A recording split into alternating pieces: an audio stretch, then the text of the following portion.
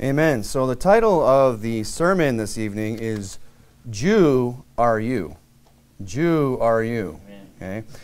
Now, of course, I'm being clever here. This is kind of a play on words. But you'll kind of see what I mean by that as we get into the sermon. And really what I want to talk about tonight, I guess if you wanted to put, categorize the sermon as to what it's about, I want to talk about who the real people of God are. Is it today the people that are living over in modern day in Israel that call themselves Jews? Are they the chosen people of God? Or is it the modern day, is it the New Testament believer that is the child of God? Is it us as New Testament believers that are in fact the chosen people?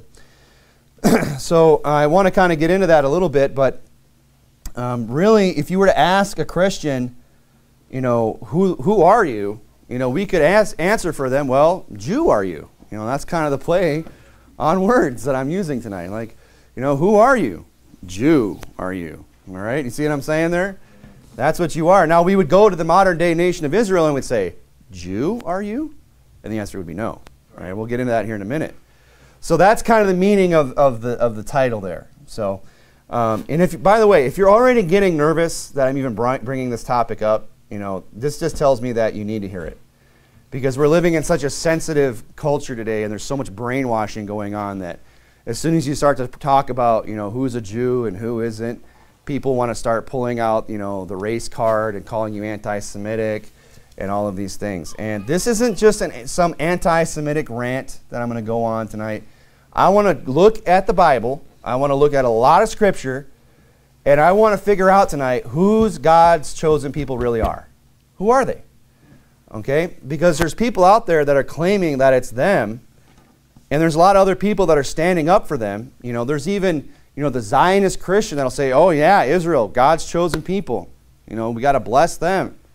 Whosoever blesses them will be blessed.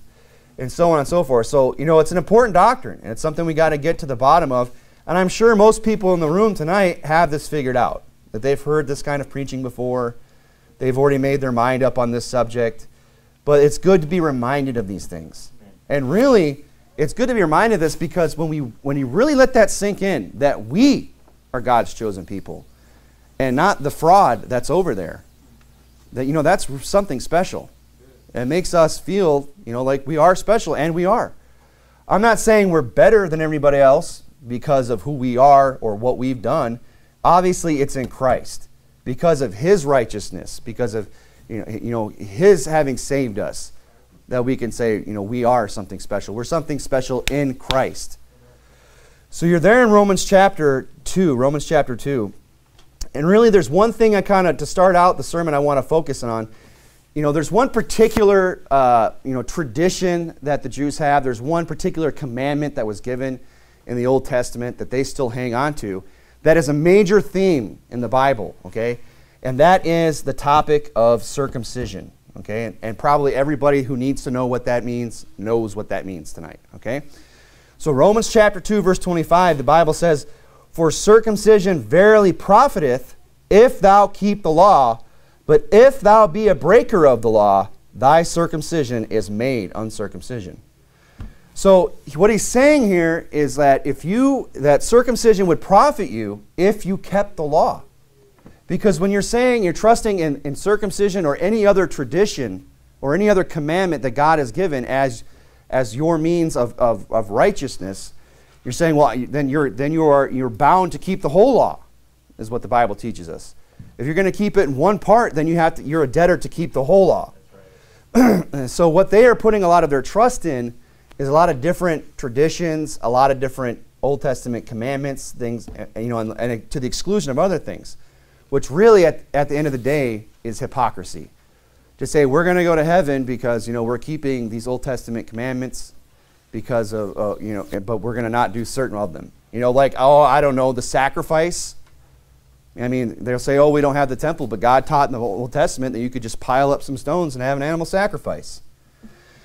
So they want to pick and choose what things are convenient for them and to say, oh, well, we're keeping the law, that's how we're going to go there. That's fine, you want to try and keep the law, just make sure you keep all of it. Whosoever shall offend in one point is guilty of all, is what the Bible says. You know, we could go to heaven. A person, you know, technically could go to heaven. If you lived your whole life sinless, you could go to heaven. There is a second option. You know, Jesus said, I am the way, the truth, and the life, not because there wasn't another option of you being sinless, but because that other option is unattainable. It's impossible. So that is why he is the way, the truth, and the life.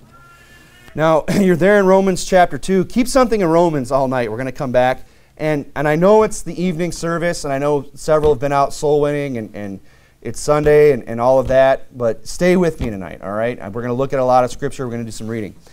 So he's saying in Romans 2, go to Romans 4, that circumcision profiteth, verily profiteth, if thou keep the law. But if thou be a breaker of the law, thy circumcision is made uncircumcision. So because you've broken the law, it means nothing. It does not profit. And everyone has broken the law. So circumcision does not profit anyone today. You know, the Jews cannot just trust in some tradition like this to get them into heaven. It won't work because of the fact that they have broken the law. The Bible says there's not a just man alive that sinneth not, that doeth right and sinneth not, that there's none good, no, not one. What is circumcision? Then why did God give that? Did God give signs like circumcision for people in order to work their way to heaven? Was that the purpose of it? For God to say, if you're circumcised, you can go to heaven? Well, the problem with that is, you know, that would exclude, you know, about half of the population, you know, women. So obviously that's not what he meant. What he meant by it is several different things. And first of all, circumcision was meant as a sign of the faith that was within a person. That's what it was back then. It was a showing of the faith that they had within. And we've been reading about these type of things in Deuteronomy over and over again. Just these reminders that God gives the people of Israel to remind them of who they are and who he is. And circumcision was just another one of them. Just one of those daily reminders that were just worked into life that people would see and understand that it had spiritual significance. Just like all the other ones that we've read about in Deuteronomy. I won't go on about that. But look there in Romans 4, verse 4. It says, now to him that worketh, the reward is not reckoned of grace, but of debt. You know, if you're going to trust in your works, you got a lot of work to do. You're indebted, in fact. You got some things to work off. But to him that worketh not, but believeth in him that justifieth the ungodly, his faith is counted for righteousness. Even as David also described the blessedness of the man unto whom God imputeth righteousness without works, saying, blessed are they whose iniquities are forgiven and whose sins are covered. Not blessed are they who have outworked their sins. Not blessed are they who have done more good than bad. It's saying, blessed are they who have their iniquities forgiven and whose sins are covered. Blessed is the man to whom the Lord will not impute sin. Cometh this blessedness then upon the circumcision only? Now when he's saying the circumcision only, he's referring to the Jews. That's what he often refers to the Jews in the New Testament, the circumcision. Okay? He's saying, does it come upon the circumcision only or upon the uncircumcision also? Now the uncircumcision would be us, the Gentile nations that are not of Jewish descent. He says, or upon the circumcision also. For we say that faith was reckoned to Abraham for righteousness. How then was it reckoned? So they say, well, you know, Abraham believed, you know, and it was counted to him for righteousness. How was it reckoned? Reckoned just means how was it counted? You know, how was he accounted as being righteous? And what state was he in, is what it's asking here. He's saying, how then was it reckoned, verse 10, when he was in circumcision or in uncircumcision? And if you know the story of Abraham, you know the answer. Not in circumcision, but in uncircumcision. So what he's saying is here, look, Abraham was counted righteous by faith before he even was circumcised. Right. And that's the point he's trying to make here. And it says in verse 11, and he received the sign of circumcision. That's what he's saying that it is a sign, a seal of the righteousness of the faith which he had, yet being uncircumcised, that he might be the father of them that believe, though they be not circumcised, that righteousness might be imputed unto them also. So Abraham is actually our example to look back to and see what does it mean, what does it take to be saved? And it's belief. It's not the works of the law. It's not circumcision. It's not the sacrifices. It's not the Sabbath day. It's none of those things. It's not the Levitical priesthood. None of those things will save us. And they knew that back then because they were all should have known to look to Abraham. That was the purpose that Abraham served. He was there to show them that he was. That's what it says in verse 11. He received the sign of circumcision, a seal of the righteousness of the faith which he had, being yet uncircumcised, that he might be the father of all them that believe, though they be not uncircumcised, that righteousness might be imputed unto them also. So he serves as a sign, something we can say, oh, well, Abraham we know was counted for righteousness. His faith was counted for righteousness, and that was it. That he was the father of all them that believe, not the father of all them that keep the law. And he says in verse 12, and the father of circumcision to them who are not of the circumcision only, but who walk in the steps of the faith that our father Abraham, which he had yet being uncircumcised. So the first thing that we see about what was the purpose of circumcision, was, that it was meant as a sign for the faith that somebody already had. It was not something that they did in order to work their way to heaven or to keep the law so that they could be counted righteous. He's showing us that, hey, it's something that Abraham had within. He was counted as righteous by his faith, and then he went and had that done as a sign. So, and really what that sign was also to show, if you would turn over to Joshua chapter 5, was that circumcision was a sign of separation from the unbelieving. It was a sign of separation from the unbelieving.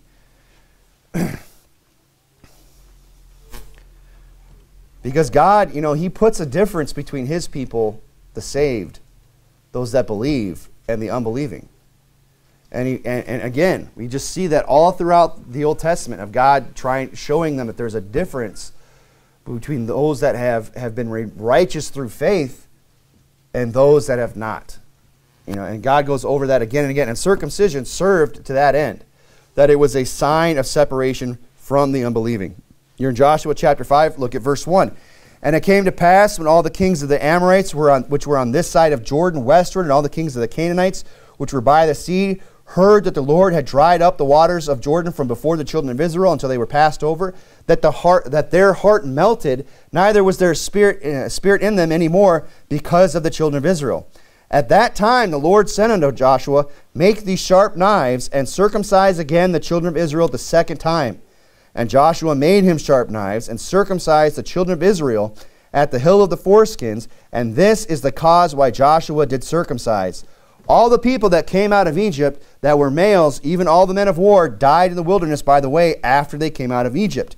Now all the people that came out were circumcised, but all the people that were born in the wilderness by the way as they came forth out of Egypt, them they had not circumcised. So the purpose was they had this whole generation that had been born and grown up in the wilderness, that were now the men of war that were going to go and fight the Canaanites, and they had not yet received this sign of circumcision in themselves.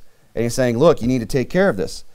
And he looks, and he says here in verse 6, for the children of Israel walked 40 years in the wilderness, till all the people that were men of war, which came out of Egypt, were consumed, because they obeyed not the voice of the Lord, unto whom the Lord sware that he would not show them the land.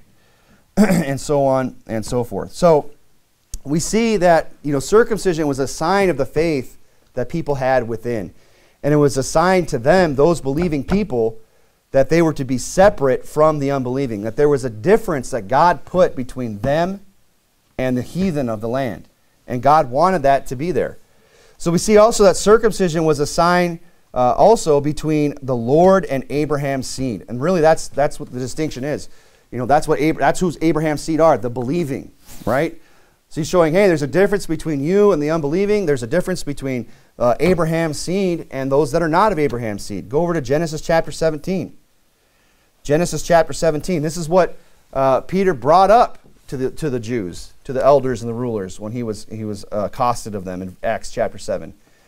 And he gave them the covenant. Actually, this is Stephen. What am I talking about? And he gave them the covenant of circumcision. And so Abraham begat Isaac and circumcised him the 8th day, and Isaac begat Jacob, and Jacob begat the 12 patriarchs. And he's saying that God gave them the covenant. What is that? An agreement, a sign, right? That's what that is, that covenant. Look at Genesis chapter 17. This is what we're referring to, verse 9. And God said unto Abraham, thou shalt keep my covenant, therefore, thou and thy seed after thee in their generations, This is my covenant which ye shall keep between me and you and thy seed after thee. Every male child among you shall be circumcised, and ye shall circumcise the flesh of your foreskin, and it shall be a token of the covenant betwixt me and you. So they weren't just doing this, for hygiene or something like that. There was a real spiritual significance behind circumcision. And it was something they had to do to be a part of the nation of Israel.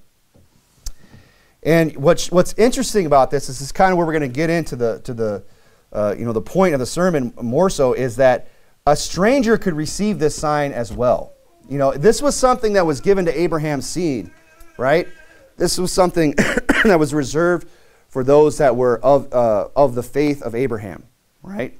And his descendants, the nation of Israel. But what's interesting is that a stranger could receive this same covenant as well.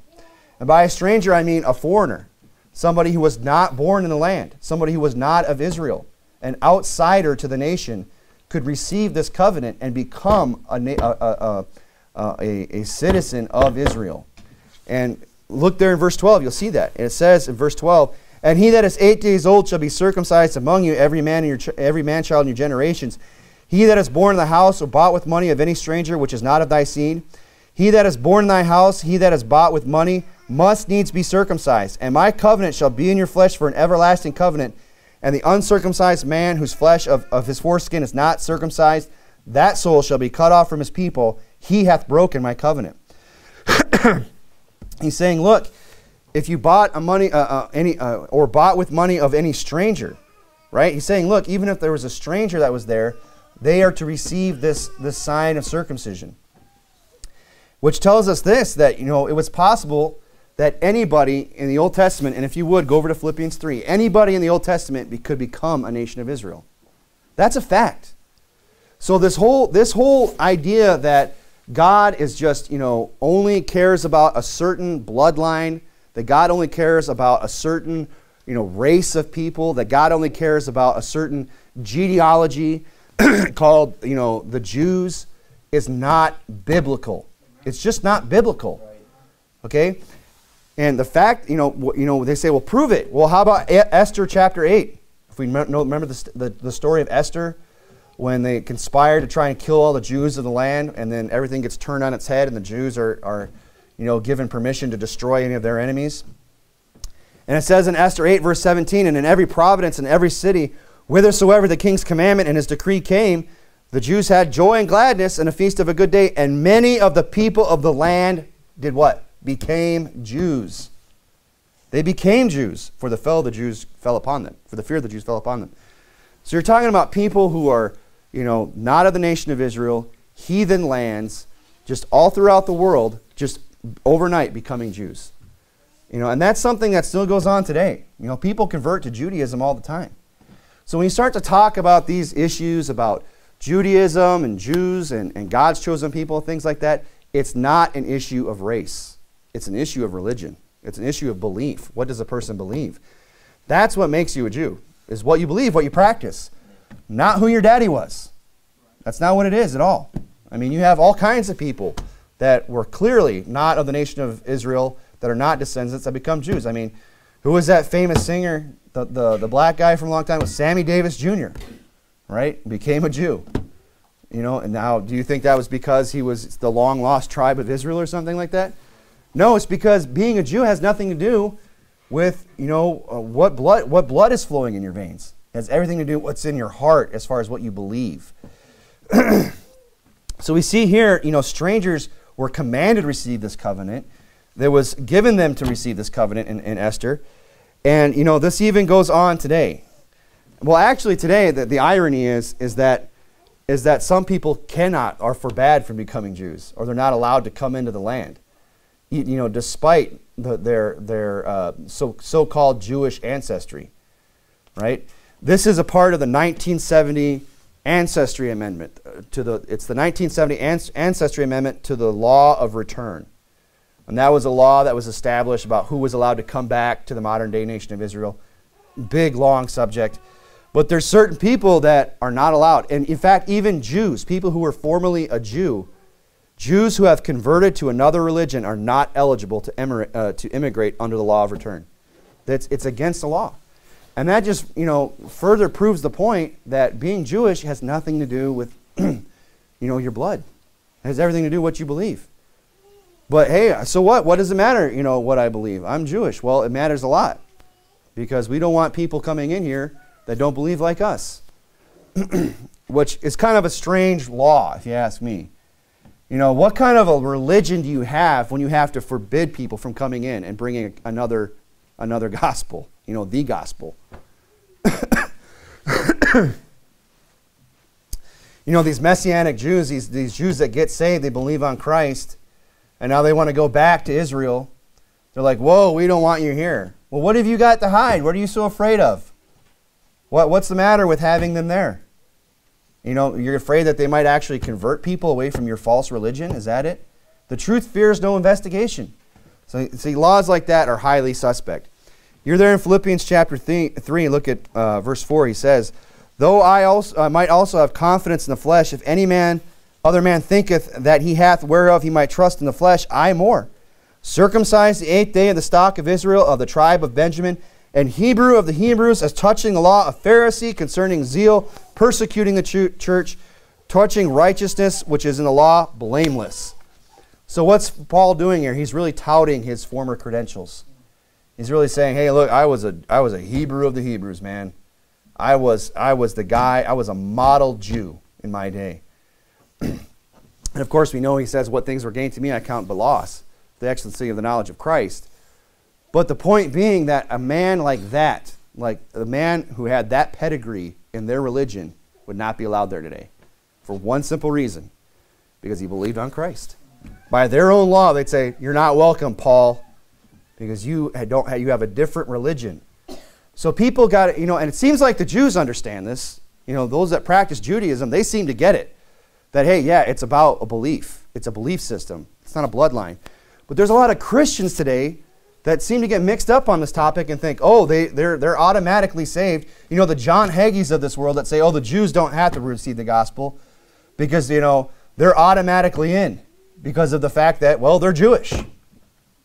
Well, here's the thing. Whether you realize it or not, John Hagee, what you're saying is they're automatically in because they're Jewish, and that means that they believe something other than the gospel. But in his mind, he's saying, oh, they're Jewish because they're automatically in because of the blood that's in their veins. And it's the Christians, and John Hagee's not a Christian, by the way. Yeah. It's the people within Christendom that are getting all mixed up on this. That think people that practice Judaism are going to get a pass because somehow they're the long-lost descendants of, Abraham, which is not true. And anyone who's, it's a complicated subject. And, it's not something I'm an expert in, but I've listened to people who have studied it and who know people that are experts in it. Look, there's no way that there's anybody that can claim a direct lineage to the nation of Israel in Abraham's day or the patriarch's day. It's impossible mathematically. And Pastor Anderson's done a great sermon on that, and he showed that just the exponents that are involved, like there's not even enough people on the earth to make that possible when you go back that far. It's kind of a complicated subject. But just from a mathematical standpoint, there is nobody on the earth today that can say, I am of a certain tribe that you read about in the Old Testament. It's not out there. Anyone who says that is a liar. Yep. Or stupid or both. Excuse me. Go over to 1 Corinthians chapter 9. 1 Corinthians chapter 9.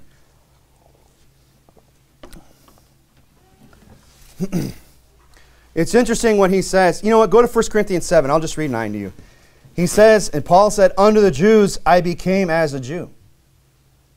Well, how can somebody become as a Jew if being a Jew is based on your nationality? It's kind of an odd statement to make. Because anybody, can become a Jew today.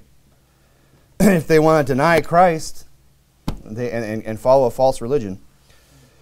So basically what I'm getting at right now is that biblically speaking, since any nationality, any person on this planet can become Jewish, yes, that's available to you tonight. If you've had enough of this IFB preaching, if you're just wore out with this, Judaism as another option to consider, folks. Just kidding, right? But anybody could. Anybody could become Jewish. Because of that fact, being a Jew refers to one's religion and not one's nationality itself. So we see some things about, that's kind of the point I was making there about, the circumcision, that it's just a sign of the faith that we have, that it was a sign of separation, and that other people were to receive it that were not Jews, right? But circumcision, like all other Jewish customs, I'm just kind of using that one because it's such a big topic in the Bible, but it could be representative of all other Jewish traditions and customs and practices that they hold to. Circumcision, like all other Jewish customs, count for nothing toward being the people of God. They count for nothing being toward the people of God. I don't care what kind of hat they put on. I don't care how long they grow their little locks, or how long they rock back and forth, or what color apron, how many ribbons of blue they put in what garments, or if they're circumcised, or if they keep the Sabbath, or whatever they do. None of those things make them the people of God. Yeah. None of them. Right. Look at 1 Corinthians chapter 7, verse 18. Is any man called being uncircumcised? Let him not become uncircumcised. Is any called an uncircumcision? Let him not be circumcised. Circumcision is nothing, and uncircumcision is nothing. He's taking their part of the law.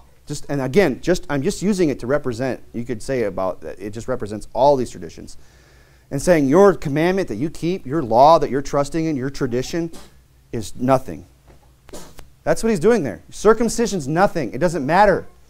It won't make you the people of God. And that point, just to kind of, because this is a question that comes up from time to time, and this is just kind of I'm kind of on the topic of circumcision, so you might as well just, we've already got over the awkwardness of it, so I might as well just address it while we're here. But every now and then people ask, hey, do we need to continue to circumcise our children? And really, it's a personal preference. If you do, it's not a sinful thing. But there is no need to do that today. None. Zero. It's not something, and I've heard, and I'm going to take the time to mention that because I've heard Baptist preachers counsel people and say, well, you should do it, just so that they can be like unto the nation of Israel.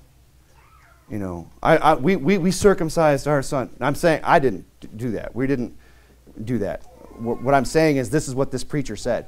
Well, we circumcised our son because, we wouldn't want him to be associated like a Philistine or something like that, like a heathen. So you can see this mentality that creeps in. Right. And it starts to elevate the Jews. Right. Oh, we got to circumcise our kids so they can be like the Jews. And Paul says it's nothing. It's nothing. There's no point in it. It's been done away. Whether it's circumcision or anything else, there's no need to keep any Jewish tradition since it means nothing. Any holy day, new moon, Sabbath, they're all done away in Christ, and they mean nothing. Are you in Colossians? Did you go there? Colossians chapter 2. And this is something that Paul goes on and on about in multiple epistles and warns people over and over again. People that want to creep in and bring in, they want to Judaize you. They want to bring Judaism into Christianity today. Ergo, the Hebrew roots movement, which is nothing more than a bunch of Judaizers trying to bring people back under the law. Idiots who want to, come and, blow a shofar at church. Or something like that.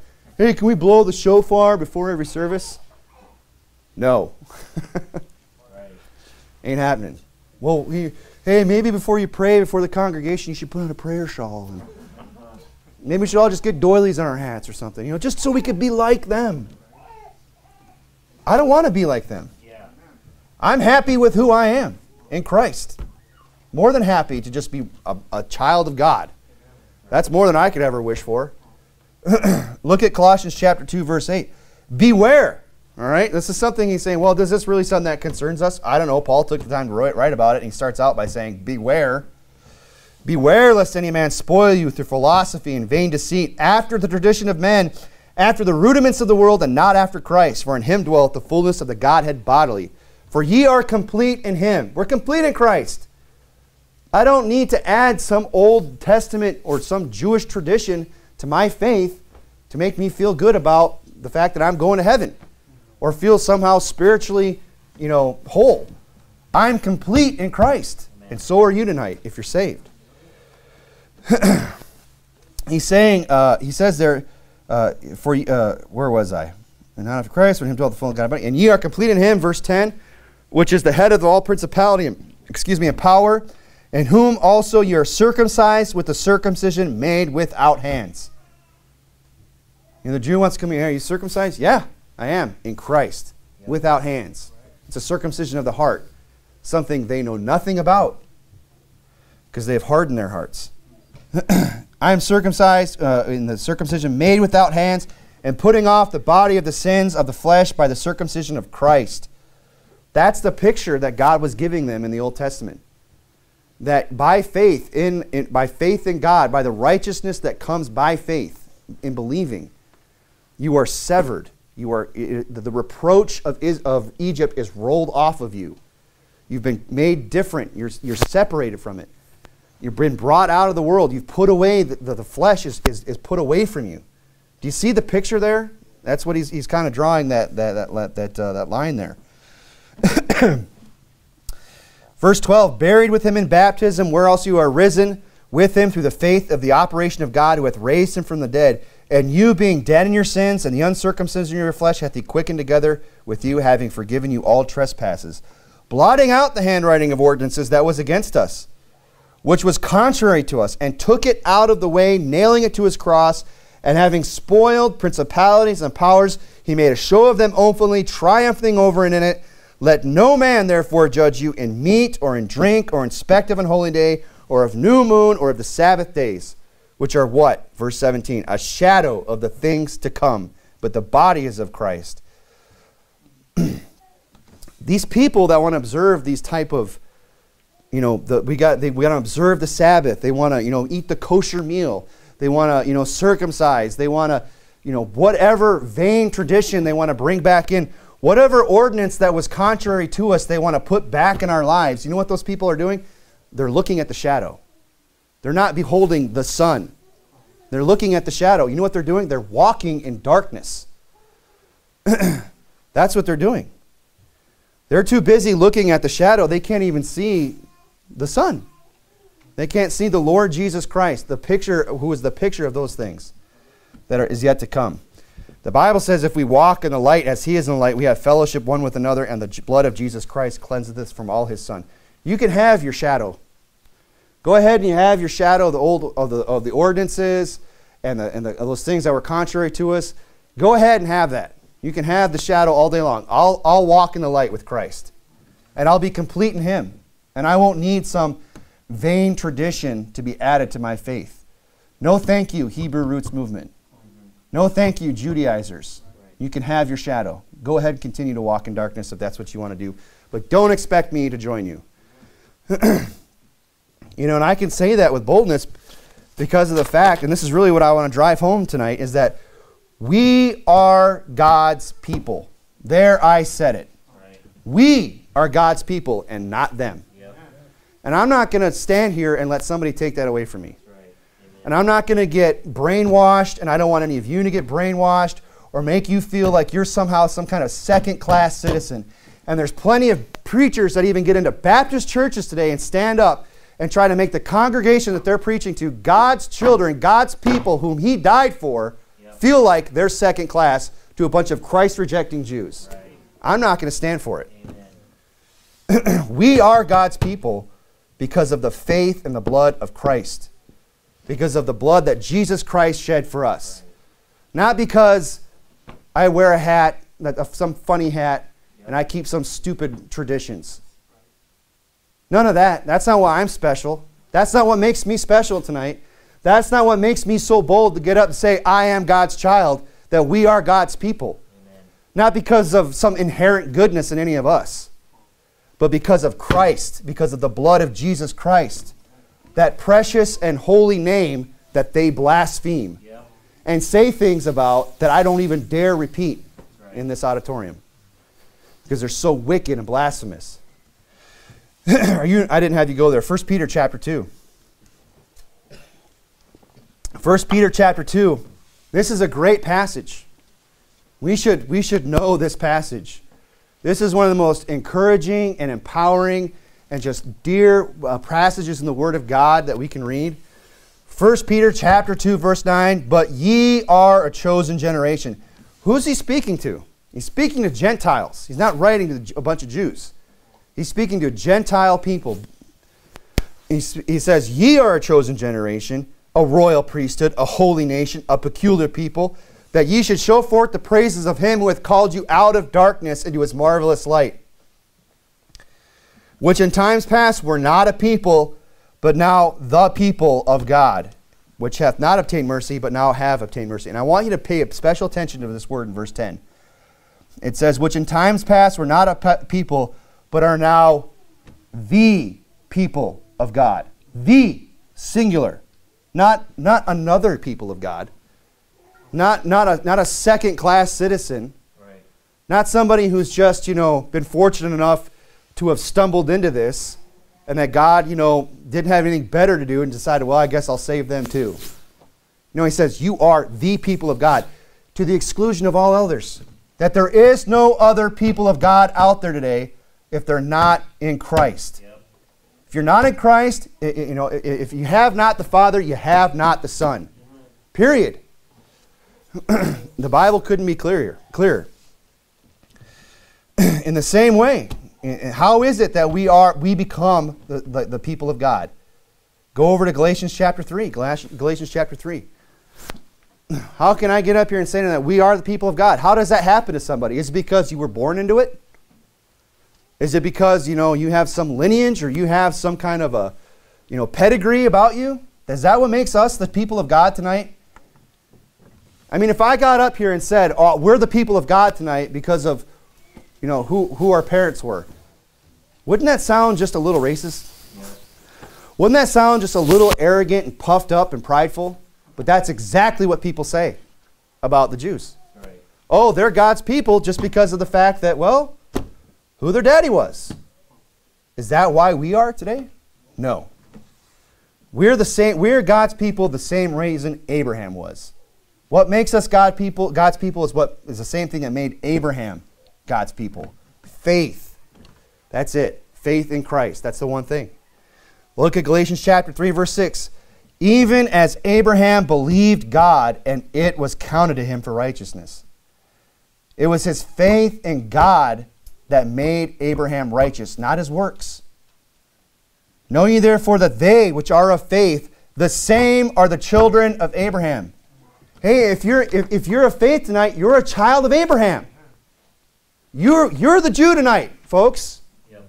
You are Jew, right? That's the title of the sermon. Jew are you, rather.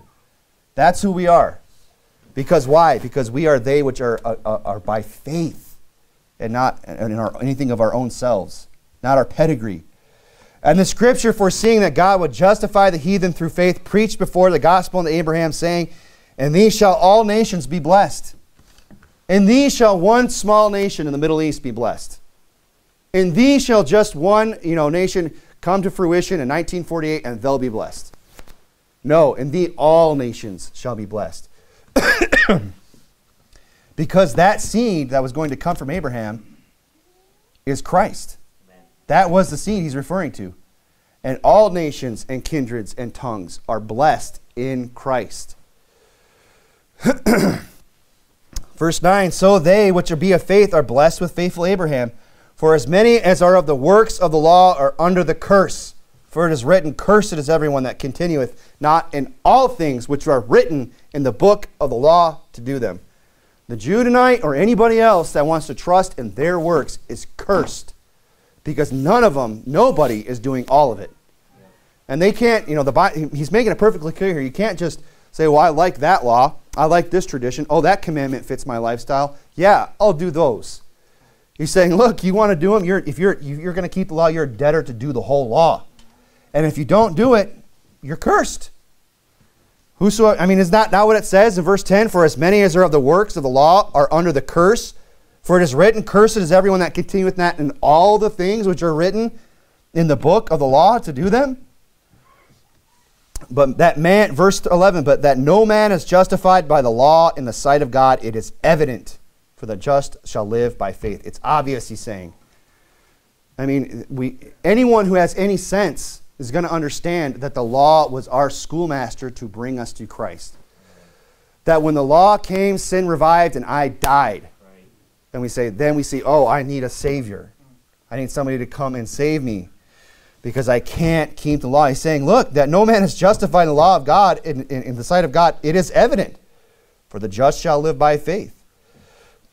And the law is not of faith, but the man that doeth them shall live therein, and live in them, right? The man that shall do them shall live in them. You know, again, if you kept the whole law today, from birth onward, you could go right to heaven.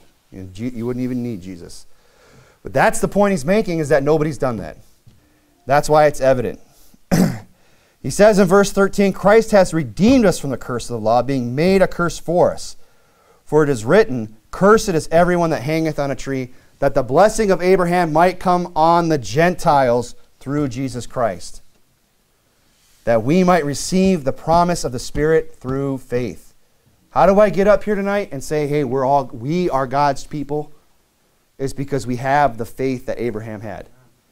Because the righteousness of Abraham is the same righteousness that we have. It's the righteousness that is imputed unto us through faith and not anything else. So you tonight, you, the believer in Christ, you are the Jew tonight. That was the point of that title, as odd and strange as that sounded, and still does. Jew are you, right? Who are you? Jew are you. That's who you are tonight. You are the true Jew tonight. Amen. Not these imposters that are over there. Go back to Romans if you kept something there. Romans chapter 2, verse 26. Paul just spells it out plainly and tells us who the real Jews are and who isn't. And and that's why it's no coincidence that Jews hate the New Testament. And they have just vitriol for Paul. You go watch Marching to Zion and you listen to, what was Leo Abrami or whatever. I mean, the way he brings up Paul, that's what Paul was preaching, You know what I'm talking about if you've seen the movie. Yep. Paul triggers these guys. They hate the New Testament. It's obvious why, because it condemns them. Yep. And it takes their precious little title that they think they claim of God's chosen people and gives it unto the Gentiles. And that's exactly what happened, though. And that's the way it is, because again, it's not anything that's in us, not by our own works, but by His grace He saved us. We understand that all our righteousness is as filthy rags. Everyone that's saved, no saved person's trusting in their works, so they're not saved. They're not trusting in their vain tradition. They're trusting in Christ. So you tonight are the real Jew, you, the believer. Jew are you. Romans chapter 2, look at verse 26. Therefore, if the circumcision... Hey, you straighten up right now. Verse 26, therefore, if the circumcision keep the righteousness of the law, shall not his uncircumcision be counted for circumcision? Shall not the uncircumcision, which is by nature, if it fulfill the law, judge thee, who by the letter and circumcision dost transgress the law? Verse 28, for he is not a Jew which is one outwardly, neither is that circumcision which is outward in the flesh. He's saying the guy who looks like a Jew, that everyone calls a Jew, that's not the Jew. The guy at the Wailing Wall, the guy dressed in all black, head to toe, and everything else. You know what I'm talking about. That guy, Paul is saying, is not the Jew. Jerry Seinfeld, not the Jew. Yeah. Steven Spielberg, not the Jew. Whatever Silver, Spielberg, or any other Stein or anything, I think Stein's German, but any other Jewish name that's out there that says, oh, I'm a Jew. Not a Jew, according to the Bible. They might look like it outwardly. Oh, they all have all the trappings of the Jew. They're there in Israel. They're doing all these Jewish things. They eat all their kosher meals. Not a Jew, according to the Bible. But he is a Jew which is one inwardly. And circumcision is that of the heart and in the spirit, not in the letter, whose praise is not of men, but of God. And you know what? The world might never look at us and say, oh, you guys are God's chosen people, and lift us up and send us billions of dollars in aid every year. You know, that's not going to happen. But you know what? They can have it. Because I'm not interested in the praise of men. I have the praise of God tonight.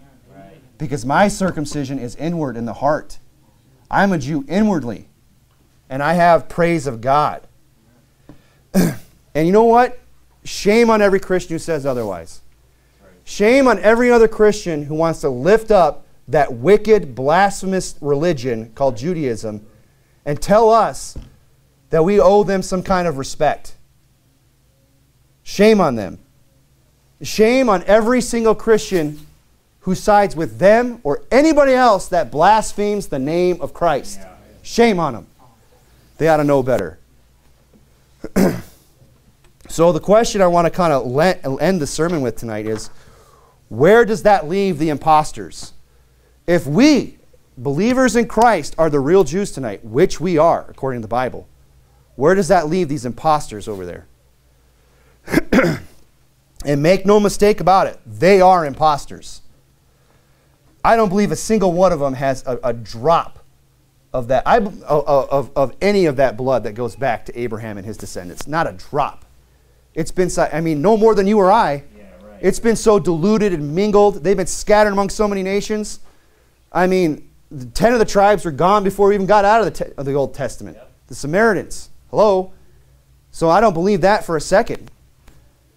I mean, they are imposters tonight.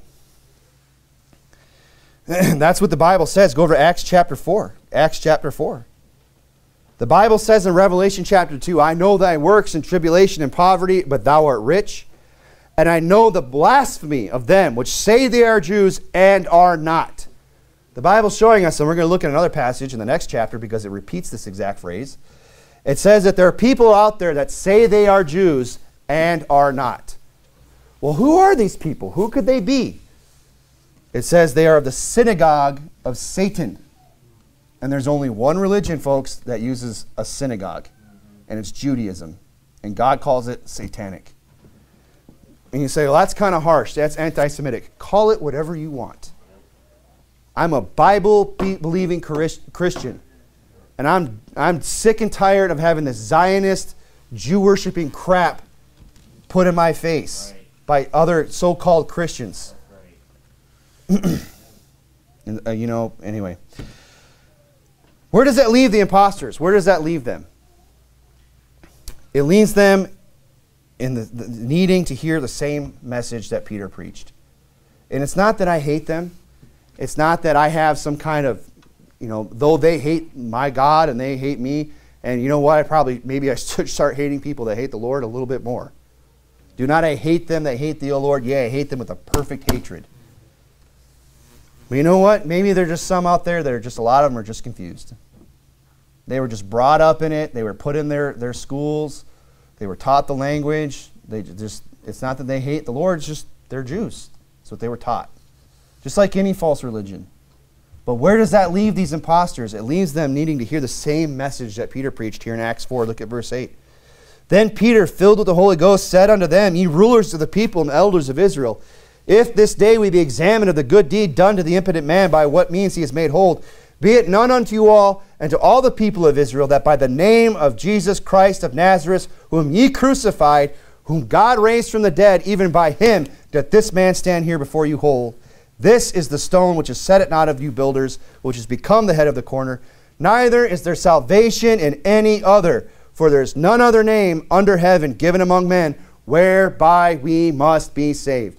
What part of this does the Zionist not understand? What part of this do people like Sam Gipp and these dispensationalists not understand? Right. That there is no other name given under heaven given among men whereby we must be saved. And that they're damning Jews and people who are caught up in this false religion to hell by not preaching them Christ, by not telling them that, hey, your religion, your bloodline, so-called, is not going to get you there. They need to hear the same message, these imposters. They need to hear the same message that Jeremiah preached. Go over to Matthew chapter 8. I'll read you Jeremiah's message. For thus saith the Lord to the men of Judah and Jerusalem, break you up your fallow ground, and sow not among thorns. Circumcise yourselves to the Lord, and take away the foreskins of your heart, ye men of Judah, inhabitants of Jerusalem, lest my fury come forth like fire, and burn that none can quench in it, because of the evil of your doings. And there's a lot of evil going on over there even today. I mean, Tel Aviv is the homo-friendliest place in the world, apparently. Tel Aviv. That's where they all want to go. And they're over there blaspheming Christ and you know, the genocide and everything that's going on over there. And the irony is that the Palestinian probably has a closer link to Abraham and his descendants than they ever will. Talk about irony of ironies. That's the message they need to hear. Hey, quit doing your evil works and circumcise your heart. Why don't you let the preacher in? Why don't you let the Christian in and let him and proselytize your people and actually teach them the truth and get you out of that false religion? They need to hear the message Jesus preached. Well, this doesn't sound like a very loving sermon, Brother Corbin. Well, let's see what Jesus said to them. Let's turn back the clock and see what Jesus' attitude was towards these people. Matthew chapter 8, verse 11, Jesus speaking, and I say unto you that many shall come from the east and the west and shall sit down with Abraham and Isaac and Jacob in the kingdom of heaven. What's he saying there? That many shall come from the east and from the west. He's talking about there's going to be people from all over the world that come and sit down with Abraham, Isaac, and Jacob. You know, your fraternal, you know, descendants. You know, those that came before you. Those that at that time they probably could link themselves to genealogically. But he's saying, look, there's going to be a lot of people that come from the east and the west, and they're going to sit down with your forefathers in the kingdom of heaven.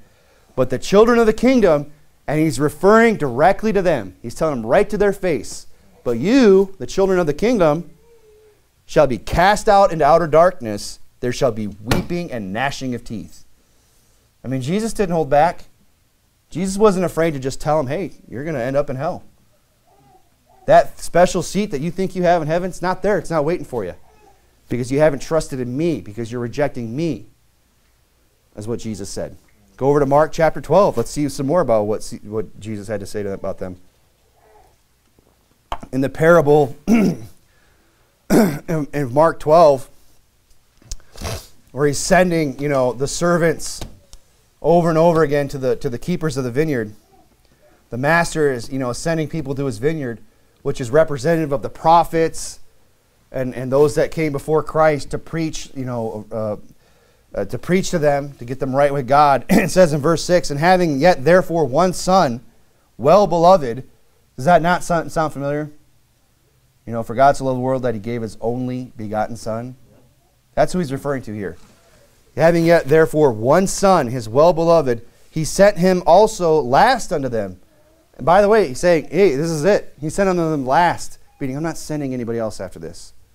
I've sent you prophets after prophet after prophet, and you've slain them, and you've killed them, and you've beaten them, and you've chased them off, and you've disregarded them. And now at last I'm sending you my own beloved son. And he says here, he sent him also unto them last, saying, they will reverence my son. That's what he was hoping. When he sent Jesus down to preach to them, when Jesus said, going not into the house of the Samaritans or the Gentiles, but to the lost house of the tribes, sheep of the tribes of Israel, that's what he wanted. He wanted them to revere him. But what happened? He came unto his own, and his own received him not. And he said, they will reverence my son, verse 7, but those husbandmen said among themselves, this is the heir. Come, let us kill him, and the inheritance shall be ours. Now, I can't help it. Every time I read that, this is what I see. Right? The greedy Jew. The inheritance shall be ours. What do they want? They want the vineyard. They want some earthly possession. That's how important it is to them. Money.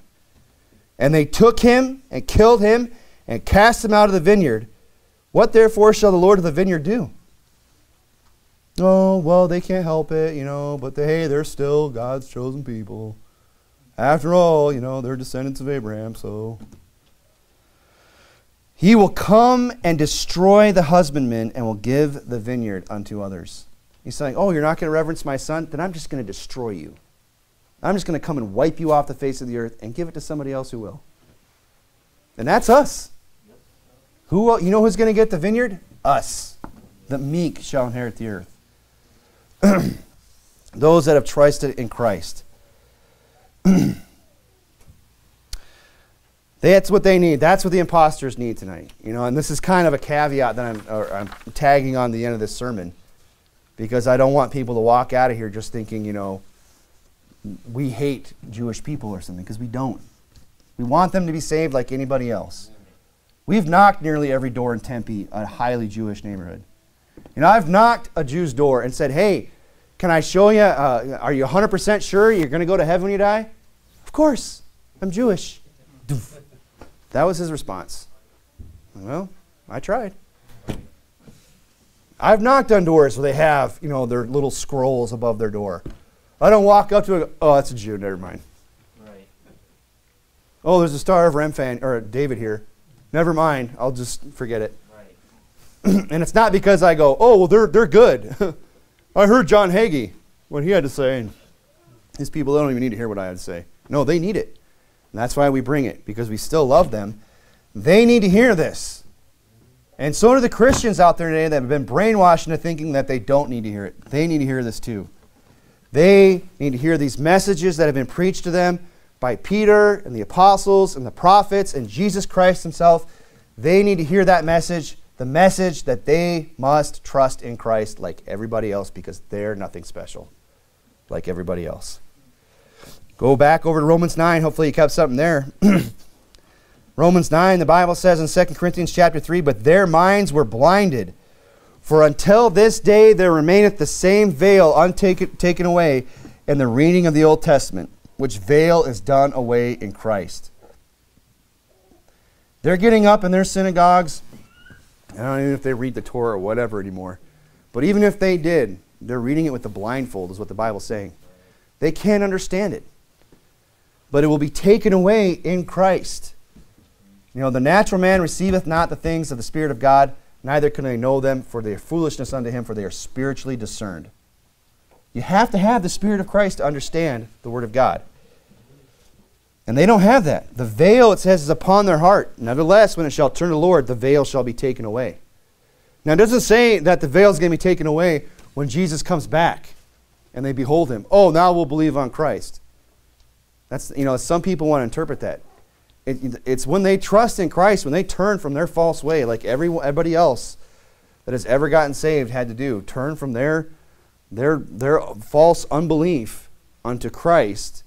That veil is lifted in our hearts, and we can understand the things of God. Look at Romans chapter 9, verse 6. These people, they need to trust in Christ. That's what we want for them. That's what we want for everybody. Not as though, verse 6, not as though the word of God hath not taken effect, for they are not all Israel which are of Israel. Neither because they are the seed of Abraham are they all children. But in Isaac shall thy seed be called. That is, they are the children of the flesh, and these are not the children of God, but the children of the promise are counted for the seed. And that's the picture there of Isaac's children, Esau and Jacob. Thank you. Is that, you know, the Esau, you know, he came first, but he did not, you know, he was hated. You know, he rejected God's way. And then it was Jacob that received the promise. Jump down to verse 30. What shall we say then? That the Gentiles which followed not after righteousness have attained righteousness, even the righteousness which is of faith. The Gentiles got the righteousness. They're the ones who weren't even following after it, but they attained it. You know, he says, I was found of them that sought me not. You know, that's us. Verse 31, but Israel, which followed after the law of righteousness, they followed after the law. That was their problem, as they got caught up in following the law, and hath not attained the law of righteousness. Wherefore? Because they sought it not by faith. They need to trust in Christ. They need to put their faith in him, or they're going to just continue trying to follow the law, and that's not going to be good enough, and they're not going to attain unto the law of righteousness. Because they sought it not by faith, but as it were by the works of the law. For they stumbled at the stumbling stone, as it is written, behold, I lay in Sion a stumbling stone and a rock of offense, and whosoever believeth on him shall not be ashamed. You know, and people today, they might disagree with what I had to preach tonight. I don't think anybody in this room does. But there are people out there that would disagree with me. And they would say, no, the Jews are still God's chosen people. You know, we need to reverence them and bless them, and God's not through with Israel. No, he's through with them, friend. He sent his son last, and then he said, I will miserably destroy those wicked servants. He's done with them. And unless they turn to Christ and trust in him, that veil will remain on their hearts until the day they die and split hell wide open. And they need to trust in Christ. And whether, you know, the Zionists of this world and anybody that's been brainwashed by him believes that or not, one day Jesus is going to make it perfectly clear. And go to Revelation chapter 3. We'll finish there. One day Jesus is going to make it perfectly clear to everyone who he loves and who he doesn't. He's going to make it perfectly clear who his chosen people are and who isn't. And he's going to show everybody. And the argument's going to be over. There's going to be no disputing it. Revelation chapter 3, verse 9, Behold, I will make them of the synagogue of Satan, which say they are Jews and are not, but do lie. Behold, I will make them to come and worship before thy feet, and to know that I have loved thee. You know, one day we are going to sit down in that kingdom with Abraham, Isaac, and Jacob. Amen. And they're going to see it. And everybody else is too. And there's going to be weeping and wailing and gnashing of teeth. And no one's going to sit down at that table and wonder anymore whose God's chosen people are and who they aren't. He's just going to say it's perfectly clear who it is and who it isn't. And so all we can do in the meantime, we understand this, but all we can do is just try to win these people like we try to win everybody else. And if we can't win them, then let's warn them. And no matter, you know, like Paul did, you know, like Jesus did. He's trying to win them, and if he couldn't do that, he warned him. You know, so no matter what they choose to believe, they choose to reject Christ or they choose to believe on Christ, don't let anyone ever rob you of the fact that you are God's chosen people through Christ. Let's go ahead and pray.